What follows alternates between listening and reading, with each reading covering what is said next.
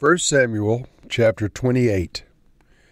In those days the Philistines gathered their forces to fight against Israel. Achish said to David, "You must understand that you and your men will accompany me in the army." David said, "Then you will see for yourself what your servant can do." Achish replied, "Very well, I will make you my bodyguard for life." Now Samuel was dead, and all Israel had mourned for him and buried him in his own town of Ramah. Saul had expelled the mediums and the spiritists from the land. The Philistines assembled and came up to camp at Shunem, while Saul gathered all Israel and set up camp at Gilboa. When Saul saw the Philistine army, he was afraid. Terror filled his heart. He inquired of the Lord, but the Lord did not answer him by dreams or Urim or Thummim or prophets. Saul said to his attendants, "Find me a woman who's a medium, so that I may go and inquire of her." "There's one in Endor," they said. So Saul disguised himself, putting on other clothes, and at night he and 2 men went to the woman. "Consult the Spirit for me," he said, "and bring up for me the one that I name." The woman said to him, "Surely you know what Saul has done.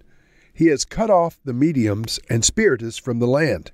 Why have you set a trap for my life to bring about my death?" Saul swore to her by the Lord, "As surely as the Lord lives, you will not be punished for this." Then the woman said, "Whom shall I bring up for you?" "Bring up Samuel," he said. When the woman saw Samuel, she cried out at the top of her voice and said to Saul, "Why have you deceived me? You are Saul." The king said to her, "Don't be afraid. What do you see?" The woman said, "I see a ghostly figure coming up out of the earth." "What does he look like?" he asked. "He looks like an old man wearing a robe," she said. Then Saul knew it was Samuel, and he bowed down and prostrated himself with his face to the floor. Samuel said to Saul, "Why have you disturbed me by bringing me up?" "I'm in great distress," Saul said. "The Philistines are fighting against me, and God has departed from me. He no longer answers me, either by prophets or by dreams. So I've called on you to tell me what to do." Samuel said, "Why do you consult me, now that the Lord has departed from you and become your enemy? The Lord has done what he predicted through me. The Lord has torn the kingdom out of your hands and given it to one of your neighbors, to David. Because you did not obey the Lord or carry out his fierce wrath against the Amalekites, the Lord has done this to you today. The Lord will deliver both Israel and you into the hands of the Philistines, and tomorrow you and your sons will be with me. The Lord will also give the army of Israel into the hands of the Philistines." Immediately Saul fell full length on the ground, filled with fear because of Samuel's words. His strength was gone, for he had eaten nothing all that day and all that night. When the woman came to Saul and saw that he was greatly shaken, she said, "Look, your servant has obeyed you. I took my life in my hands and did what you told me to do. Now please listen to your servant, and let me give you some food so that you may eat and have the strength to go on your way." He refused and said, "I will not eat." But his men joined the woman in urging him, and he listened to them. He got up from the ground and sat on a couch. The woman had a fattened calf at the house, which she butchered at once. She took some flour, kneaded it, and baked bread without yeast. Then she set it before Saul and his men, and they ate. That same night they got up and left. Now, I'm reading from the NIV version of the Bible. And in the NIV, she's called a medium. In the King James, she's called a witch. I grew up listening to the narrative about the witch of Endor. And so whichever the case, she was probably not a Wiccan per se, but she was definitely worshiping someone other than the living God, because she was endeavoring in things that were forbidden in the law of Moses. And so this chapter raises a lot of questions. Can a medium actually carry out the request and bring up someone who's dead from the dead and interact with them? We don't know. But this chapter seems to affirm that, at least in this case, this lady brought up Samuel. Now, was it the will of the Lord that Samuel would come? Apparently it was. Now, when I was young, I was taught that it wasn't really Samuel that came up, that it was a demon. But as you go through the language here, the person who came up is repeatedly referred to as Samuel. Not only that, this Samuel, or the spirit of Samuel, successfully prophesies the future to Saul. And so let's go through this chapter again. In verse 1, in those days, the Philistines gathered their forces to fight against Israel. And so this king of Gath, Achish, says to David, you and your men have got to accompany me to the battle. And David says, I'm in. And Achish says, great, I'm going to make you my bodyguard. So that's where we leave David and the king of Gath. But in verse 3, we change scenes, and it says Samuel was dead, and Saul had expelled all the mediums and spiritists from the land. The Philistines were assembled and came up to camp, and when Saul saw the Philistine army, he was afraid.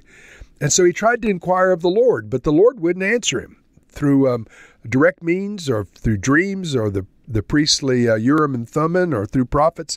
There was no way Yahweh was answering Saul because he was done with Saul. And so Saul said to his attendants, go find me a medium or witch so that I may inquire of her. And they said, there's one at Endor. And so Saul disguises himself and gets two of his companions, two men, to go with him. And they go and find the woman. And Saul says, consult a spirit for me and bring up for me the one I name. And the woman said, that Saul has forbidden this, and he's gotten rid of all the mediums and the spiritists out of the land, and you're trying to trap me. And Saul swears by the name of Yahweh that she will not be punished for this. And so in Saul's apostasy, he's swearing an oath in the name of Yahweh to do something that Yahweh forbids. And so the woman is convinced. She says, who do you want me to bring up? He says, bring up Samuel. And verse 12 says, when the woman saw Samuel, now just stop right there. It doesn't say when the woman saw a demon. It doesn't say when the woman saw an image. It doesn't say that it was an illusion that the woman created. It says the woman saw Samuel. And so I'm not endorsing mediums or spiritists, but in this case, it seems that indeed Samuel appeared. Now, whether the woman had anything to do with it or the Lord just sovereignly did this, we don't know. But the woman was told to bring up Samuel, and lo and behold, Samuel shows up. So the first thing Samuel does is apparently tells this woman, hey, this is Saul with you. And so she looks at Saul and says, why have you deceived me? You're Saul. And the king says, don't be afraid. What do you see? And so the woman describes Samuel coming up, and Saul knew it was Samuel. And then in verse 15, Samuel spoke to Saul directly. This is what he said. Why have you disturbed me by bringing me up? And so once again, it's very troubling. Apparently, Samuel was upset. The spirit of Samuel, the deceased spirit of Samuel, was upset with Saul for disturbing him, Samuel's words, not mine, and bringing him up, quote unquote, Samuel's words. So apparently this transaction Samuel is attributing to Saul's efforts through the medium. And Saul responds. He says, I'm in great distress. The Philistines are fighting against me, and God has departed from me. He won't answer me. And so I've called on you, asking what to do. And Samuel is ticked. He says, why do you consult me now that the Lord has departed from you and become your enemy? The Lord has done what he predicted through me, reminding Saul of the prophecy that he had given during his life. The Lord has torn the kingdom out of your hands and given it to one of your neighbors, to David, because you didn't obey the Lord and carry out his wrath against the Amalekites. And so it goes on, and Samuel prophesies the future at this point. The spirit of Samuel, through the medium, we assume, prophesies the following. He says, the Lord will deliver both Israel and you into the hands of the Philistines, and tomorrow you and your sons will be with me. The Lord will also give the army of Israel into the hands of the Philistines. So Samuel literally prophesies Saul's death and the death of his sons. And then Samuel dematerializes, disappears, goes back to wherever he was. However, and this witch/medium tries to comfort Saul, hoping he's not going to execute her. And he doesn't. He's all depressed. That's how we end this. What a terrible chapter of apostasy on Saul's part. Yeah, it is really sad that he wasn't getting a response from the Lord. But to turn to mediums and spiritists that he knew were out of the will of God and were contrary to the law of Moses, this was just a direct disobedience to what Saul knew to be right.